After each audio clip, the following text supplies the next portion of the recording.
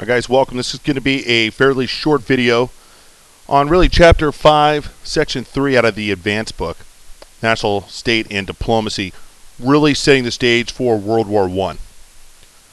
Start with a couple definitions. Diplomacy, multiple definitions, really. The number one, you got the conduct by government officials of negotiations and other relations between nations, how nations interrelate and interact with one another. The science of conducting such negotiations, and really what we're talking about here is skill. The skill in managing these negotiations. You have to think about what that means. What does it mean to manage and manage negotiations or handle people? This is what Otto von Bismarck was really adept at. He was a skilled negotiator and manager, and this is when we talk about Bismarck and realpolitik. His politics of reality, this is what he was good at. He was really a master of diplomacy. An alliance, very short definition, but you need to know it, is a formal agreement between, or a treaty between two or more nations, really to cooperate for specific purposes. In this context, the alliance system is one of the main causes of World War I. The way it worked, if I was in an alliance with another country, and an enemy of that country mobilized against them, I would be obligated to mobilize my troops and get ready to go to war.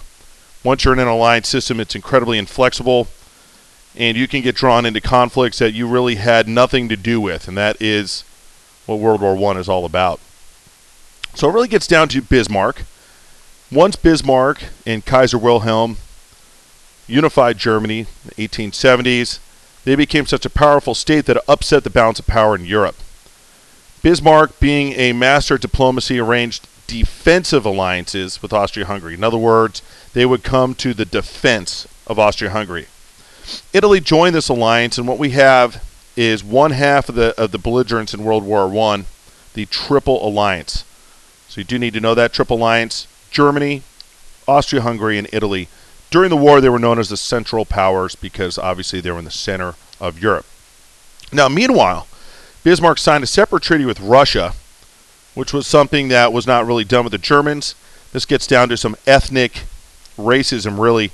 The Germans looked down upon the Russians, who were Slavic, ethnically Slavic. And the Germans traditionally didn't want anything to do with them. They thought they were backwards and stupid, and Bismarck didn't care about any of that. He recognized Russia as a major power on their eastern border.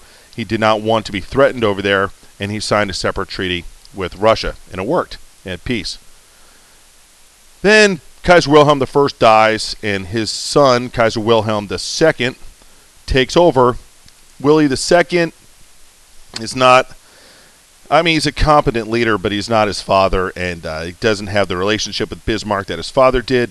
I think he actually felt a little overshadowed by Bismarck, and he ends up firing Bismarck. And he says, I can handle these diplomacy relations myself. Now, he is an innate racist. In other words, he has this racist anti-Slavic feelings, and he allows the Russia Treaty to dissolve. Most of these treaties were limited by time. You'd sign a treaty for a certain number of years. The treaty with Russia and Germany ran its course. Wilhelm, being a racist, anti-Slavic person, did not think he needed to be allied with Russia, and that treaty dissolves. France immediately steps in and signs a treaty with Russia. And now Germany has big problems. They are surrounded on both sides by hostile countries. Great Britain joins her once hated rival here. So Great Britain and France, if you look at world history, have hated each other for centuries. Britain, who's also pretty practical with these matters, they join this Franco-Russian alliance, and they form something called the Triple Entente. This is the other side of the World War I. They have a series of crises in the Balkans in 1908, all the way up to 1914, leads us directly to World War I, which we'll get into, obviously, in chapter 8. But we're really setting the scene now, and you need to understand that World War I didn't just happen overnight. The pieces were in place well ahead of time. So looking at a map, here are the two sides. You have the Triple Alliance in green, otherwise known as the Central Powers, and then the Triple Entente in orange. And if you look at Germany, Germany's got big issues, especially a little bit later on look at this last slide. Belgium and the Netherlands join the Triple and end up us. Belgium, actually, they don't join the Triple Entente, but Belgium has a separate treaty with Great Britain. So if Germany invades Belgium, which end up happening, draws Great Britain into this war that we'll get into. But really, for Germany's sake, Germany's got huge problems because they have France, who's a big major country with a big army, and Russia, which is a gigantic country and a huge army, on both sides of their borders. Austria-Hungary, where it shares a border with Russia, its northern border is protected by its ally. Switzerland is neutral. Italy is part of the alliance. So Austria-Hungary strategically is in a much better position than Germany. But here we are in Europe.